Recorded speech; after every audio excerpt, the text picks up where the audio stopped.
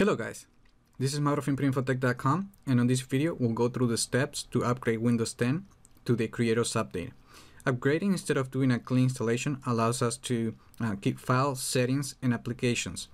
In other words, it's just like installing any other regular update, but with the difference that the Creators Update brings new features and improvements. Although upgrading to the new version of Windows 10 should be a straightforward process, it is always recommended to do a full backup before proceeding. I'll be leaving a link with the video that shows you how to do a full backup of Windows 10 in the comments below, and so you can watch the video and create your own backup before going through the upgrade process. Technically, there are three ways to upgrade to Windows 10 Creators Update. One is using Windows Update, which is the preferred method, and when the update is available to you, you simply need to open the settings app and then go to Update and Security, and on Windows Update just simply click check for updates and it should download and install the update automatically.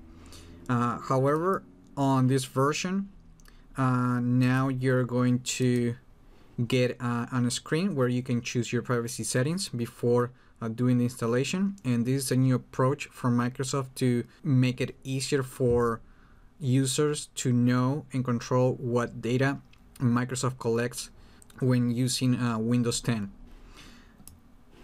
Then you can also use the media creation tool to install the Creators Update on your device, and to do this you need to go to the Microsoft Support website and download the tool.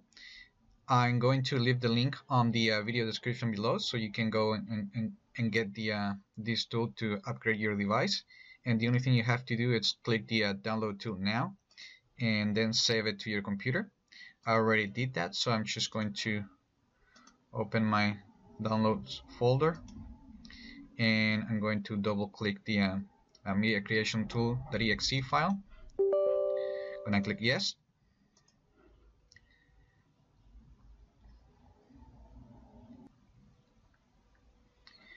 when I click accept, now we have two options. We have the upgrade this PC now, or the create installation media for another PC. If you choose this second option, you will be able to create a bootable media to also do an upgrade or to do a clean installation of the operating system. And you can also create an ISO file if that's something that you need. On this video, we're doing an upgrade of Windows 10, so I'm going to be selecting the upgrade this PC now, and I'm going to click next. After the media creation tool completed downloading the files, you will need to click accept to continue.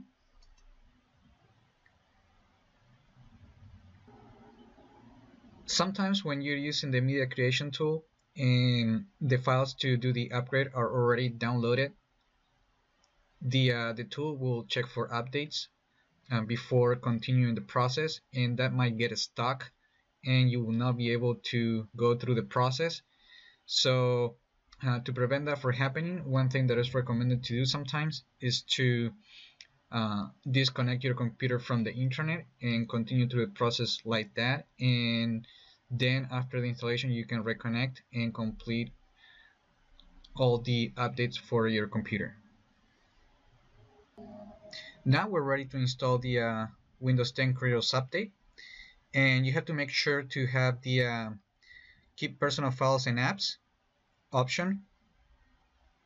And this option not only is going to keep files and apps, but also your settings.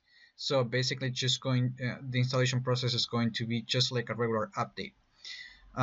You can also click the change what to keep to select a different option, and that will help you to upgrade without keeping your apps but only your files. Or if you select nothing, it's like doing a clean installation of the operating system. But if you're doing an upgrade and you want to keep everything as it is on your computer, make sure to select the keep personal files and apps and then click next.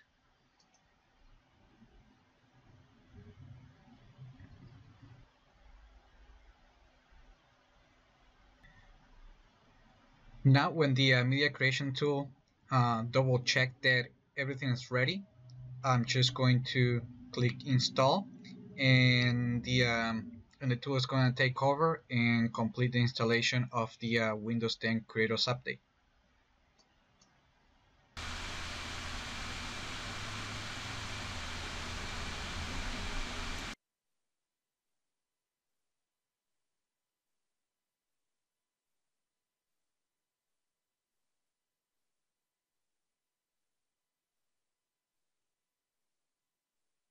Now I'm just going to click next,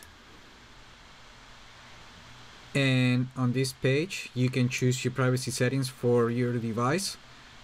As I pointed out earlier on the video, if you're using the Windows Update to do the upgrade, and as you can see now you can turn on and off a number of privacy settings such as location, speech recognition, diagnostics, and tailor experience with diagnostic data and relevant ads. These are all on by default, but you can turn them all off if you want to, and you also get a different description of what's going to happen if you turn them off. And for the purpose of this video, I'm just going to leave them all on, and I'm going to click accept.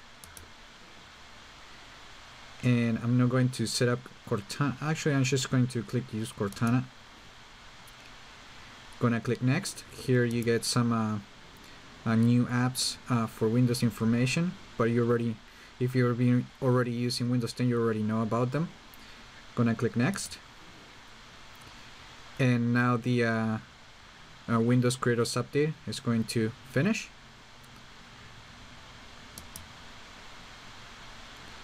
Now I'm just going to log in.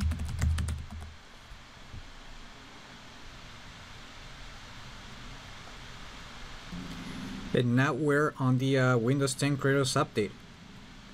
As you can see, we're welcome with Microsoft Edge on this page that gives you some highlights of the Windows 10 Creators Update. But we don't need to see that right now. And let me show you really quick that we're indeed running the Windows 10 Creators Update. As you can see, this is version 17.03, and that's the actual version of the Windows 10 Creators Update. Now, if you're satisfied with your with the installation, you can come to storage and then go to this PC and click temporary files, and on this page you can actually click this option to delete the previous version of Windows to free up space on your computer. This is right now is going to free up about 7.2 gigabytes, but remember that once you click remove files, you won't be able to roll back to the previous version of the operating system. Something is not working correctly, or you just want to go back because you don't like the update. Finally, you can also, if you need to roll back, you just go to update and security, and then go to recovery, and just click the here on go back to the previous version of Windows 10, and click get started, and just follow the on-screen directions, and that will roll you back to the previous version of the OS. But remember that you can only do this in the first 10 days after you update it to the Windows 10 Creators Update. After the 10 days, the previous version is going to get automatically erased off your computer, and you won't be able to go back to a previous version. So that's all there is to it. Remember to like the video, leave your comments, and subscribe if you haven't done that yet. And I just hope this video was informative for you, and I'd like to thank you for viewing.